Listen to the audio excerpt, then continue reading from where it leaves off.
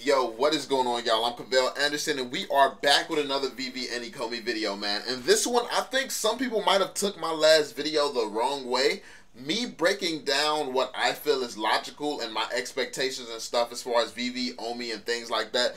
That isn't saying that I'm less bullish on Omi or anything like that. It's being realistic. You have to really understand, as they introduce new information, you have to shift your mindset with what they have released, with what we know, and you have to change your predictions and change where you think it's going and how fast you think that it's going to get there. Because a lot of people are kind of staying in the same mindset as if new information has not been presented.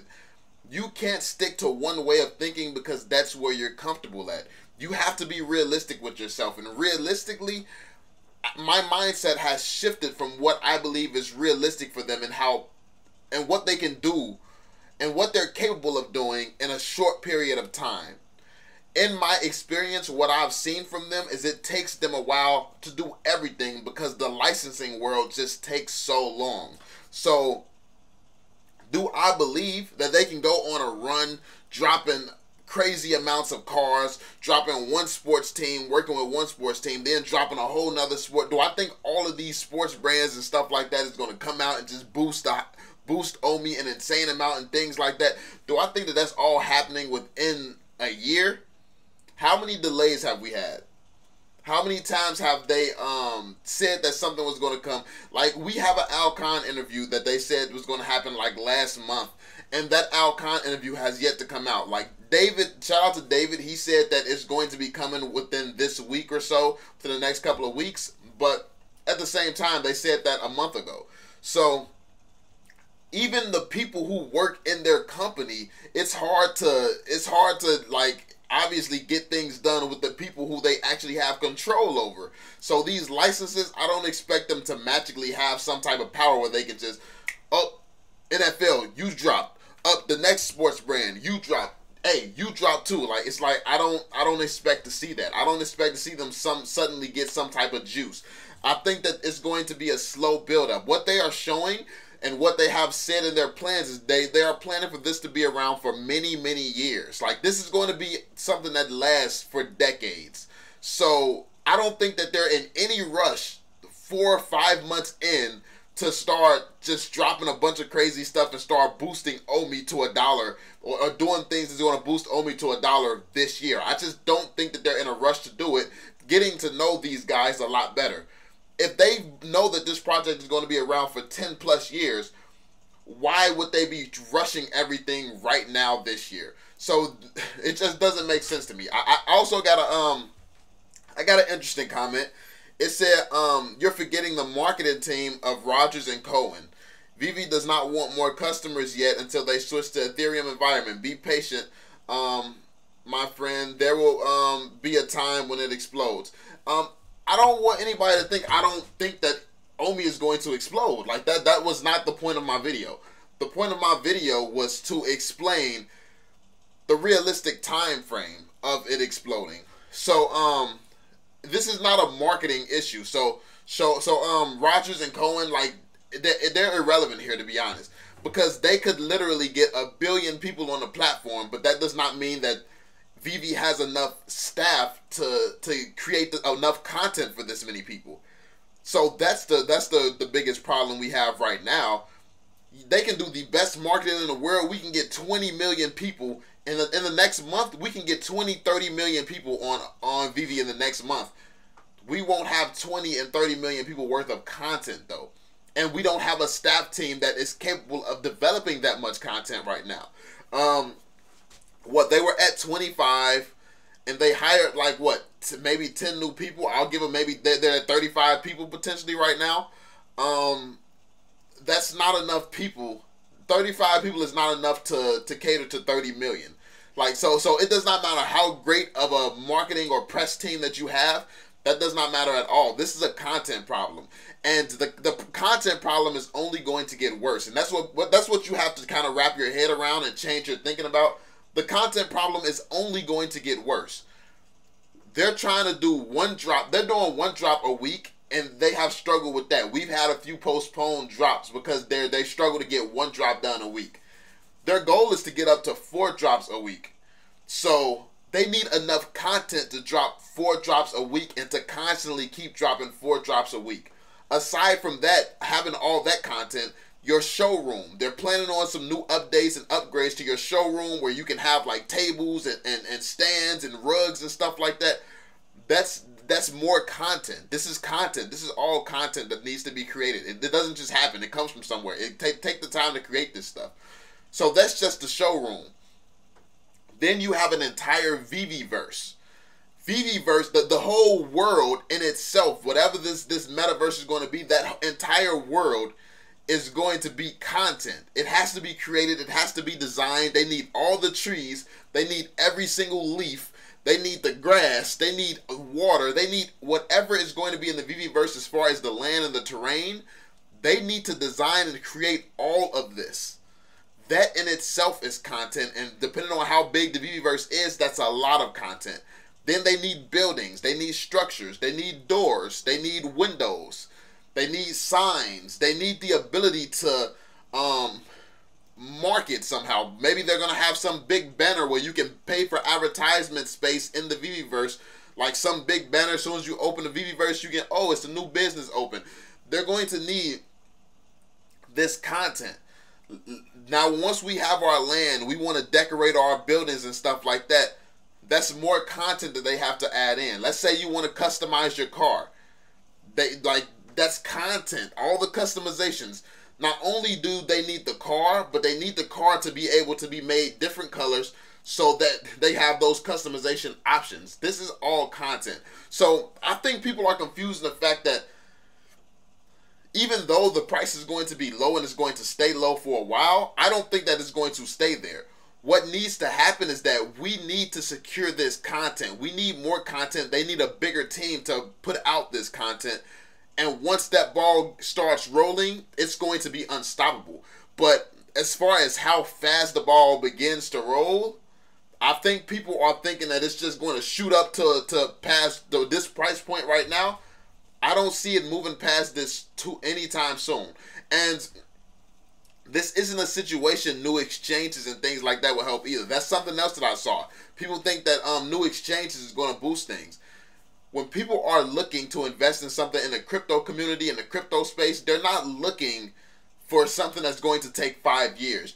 Especially when you can invest in Shiba Inu and make thousands overnight.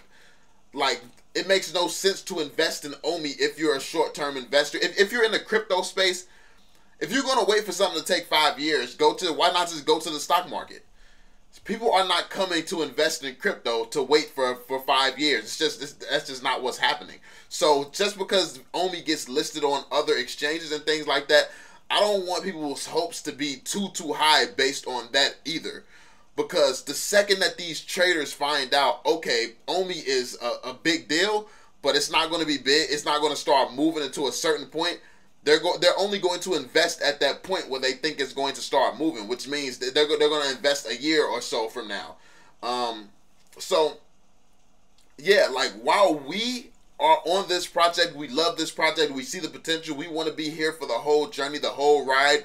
This is an investment, but it's different for investors and traders. This is not a project that you would want to trade in. This is not a trading environment that makes sense to me. A good trading environment to me, regardless of what people may think, is something like Dogecoin. Something that has a high chance that that community is going to come together and boost that price again. Just stand in the Dogecoin community, waiting for them to boost the price and just keep taking profits from there. That's a much more solid strategy than a company who's it has to take time until it builds itself up. So don't think that this is going to be attractive to traders just because it's on different exchanges and things like that. I don't think that the exchanges is going to be as impactful as people think. And even if someone does invest in Omi from these new exchanges, they're going to realize, oh, this is years. This is that type of investment. They're going to make maybe a small investment, and then they're going to really go bullish on other things. So you just have to understand, you have to understand that with this new information that we have, it's not realistic to see any crazy movements this year, I don't think. I don't think that it's realistic to see any insane movements coming from Omi this year. Like I said, the Veveverse, like once the Veveverse is up running, we have customizations, we have all this thing, and then we get and also keep in mind, like we can have an influx of users. If there's enough content to accommodate those users, yes, it will be insane. But having 30, you can get 1 billion people on Veve right now. Let's say we have 1 billion people. If they don't have enough content for 1 billion people, what good is having 1 billion people? And that's the issue that we're having right now. It's not enough content. They don't have enough content to accommodate more than a certain amount of people. So I know that people are still super bullish, hoping to this gets to like $1 this year. But based on what I've seen, the rate that they are constantly moving at, all the setbacks that they're having in marketing, licensing, crypto, all these type of setbacks that we're constantly seeing, I don't think that that's going to change this year. Now, as Veve has a solid year and releases the Veveverse, they release all these different options and things like that. If all these features they release kills it, like once they make the new showroom, if we start seeing new content drop, once they release this video thing that's supposed to be like TikTok, once they release that, if that starts to do well, if everything that Veve does goes according to plan, and it boosts the value of Veve and it's working well how it's supposed to and things like that, I think by next year we could start to see the ball rolling a little bit faster. But yeah, as it currently stands, it does not really make a lot of sense for it to be moving right now. So I don't want anyone to think that it makes me less bullish or something like that. I do just cover things from my perspective. I tell you all what's realistic to me. I know a lot of people, when I say things like, oh, I think that it's going to hit $10, this is all my personal opinion. Like I look at the things the same way that I look at it. I just feel like it's going to take more time now because of how they're moving. They have a slow and steady wins the race type of personalities. They don't have okay, we're going to be around for 10 years. Let's do everything year one and get this to $1 in year one. I don't believe that that's in their business plans. Like the stuff that they just said in the interview yesterday, that this stuff that's being released right now was stuff that was worked on 3 years ago. They just said that. They just said this stuff. They are years. They've been working on stuff for years to get to, and they're just now starting to release it right now. They take their time. They take their time. They're very patient. They will hold on to an asset for many years before they release it. And this is being proven. It's being proven with how they're moving right now. So yeah, man. Let me know what you all think. I definitely love to hear you all's opinions and things like that. I did want to address this so there's no confusion. I'm not any less bullish on Omi. It's just real. It's only realistic to change your mindset when you're given new information. We have new information, and this information is not pointing to some huge explosion of Omi this year. It's just not. Now, if something happens that makes Omi explode, obviously that's going to be a great surprise. But realistically, I don't think that that's just in the cards for this year. Now, once we get, like I said, once we get the Veveverse here, we're burning Omi around the clock every day, all day. It's a different story. Like, that's when, okay, the price has the potential to move now. If we're burning, like, if we get to burning, like, let's say 100 million Omi a day just off the Veveverse, and then on drop days we have a crazy amount of Omi that gets burned, okay, that changes everything. But until we have that steady all day, every day Omi burn, I don't see any big moves happening. So I think the Veveverse is, like I said in my last video, the Veveverse is going to be the huge catalyst that we need. No amount of marketing or any of that stuff is important right now. I don't think that it's going to be it's not a hard thing to get people on Veve. Veve is an amazing project. It has amazing brands. It's not hard to get people on Veve. What's going to be hard is having enough content for the amount of people you can get on Veve. Veve is one of these projects that could realistically have 100 million downloads. I wouldn't be surprised to see Veve have 100 million downloads. I would be very surprised if they can have enough content for 100 million people right now, though. Like, that's what would shock me. Right now, I would be surprised if they have enough content for that. So this is a content problem. This isn't a marketing problem. This isn't a design flaw. This isn't any of these problems that people may be talking about right now.